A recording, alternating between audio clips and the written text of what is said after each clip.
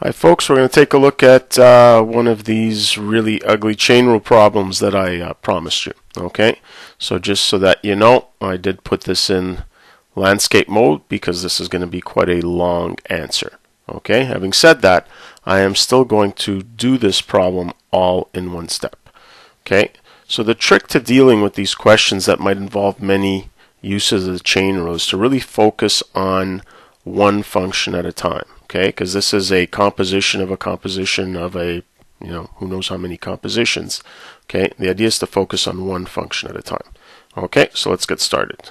Okay, so the first thing I'm going to look at here is I just noticed that I have some expression under a cube root. So in other words, some expression to the exponent of 1/3. I don't care what this expression is, I just know that it's to the exponent 1/3. So notice how we're starting from outside and we're going to move inward. Okay, so this whole expression here is my u. Okay, so I've got u to the 1/3. That's the only thing I'm focusing on now. So what's the derivative of u to the 1/3? Well, it's just 1/3 times u, which is this whole thing here. Okay, cosine squared of ln x minus e to the root x. Okay, 1, 2, sometimes you got to work at making sure you have enough brackets there. To the, well, 1/3 minus 1 is negative 2/3. Okay, so there's my first application of the chain rule.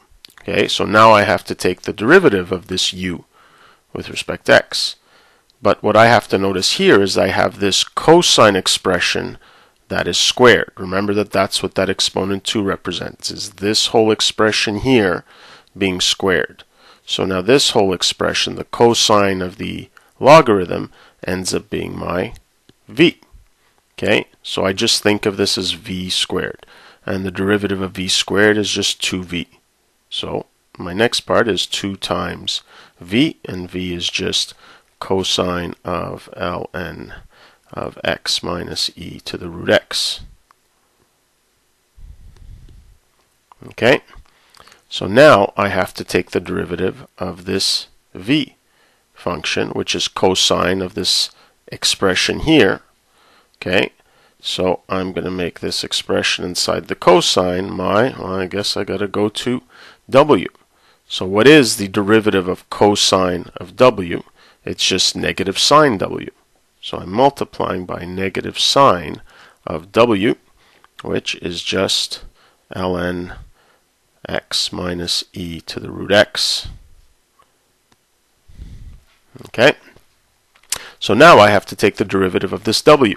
So in this expression w, I see the logarithm of some expression. So this expression here will be, well, I guess I gotta, let's call that p. So I have to take the derivative of ln p, which is just 1 over p. So I'm multiplying here by 1 over, and p is just x minus e to the root x. Okay, and now I have to take the derivative of p with respect to x, this expression. So derivative of x, nice and easy, just equal to 1 minus, now I have to take the derivative of e to the root x. Okay, so I need to make this expression, I'll call that q. So the derivative of e to the q is just e to the q, so e to the root x. And finally, I think I'm taking my last derivative. I multiply my q, which is root x. I multiply by the derivative of root x, which of course is just x to the 1/2, so that's just 1/2 x to the minus 1/2. Okay, and make sure all your brackets are closed off.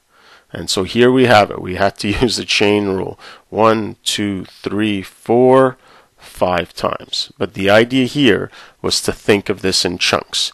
First it was just some expression to the 1/3. The next one was some expression squared. Take the derivative of that. Then it was sine of some expression. So take the, cosine of some expression. The derivative was minus sine.